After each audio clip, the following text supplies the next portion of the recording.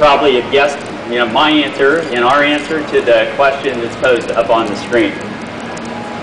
We don't take this question lightly. Paper sets a very, very high standard.